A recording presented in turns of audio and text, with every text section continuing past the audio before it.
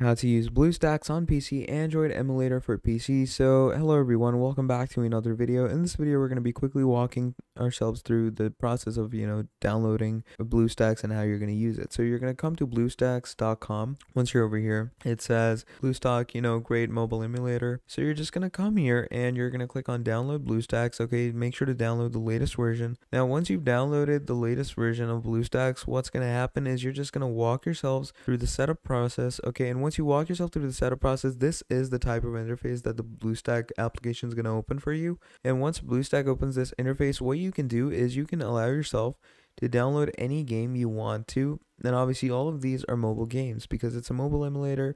You can download any mobile games, and if you don't find them on your BlueStacks application, you can just download them from BlueStacks Buy Now website, and it's gonna basically just automatically download itself. So pretty incredible, pretty easy, pretty simple stuff to get your head around. So yeah, basically that is about it. That is how you can use BlueStacks on your PC in the easiest way. So download everything, set everything up, and everything should be good. Thank you for watching, and I'll see all of you next time. Goodbye.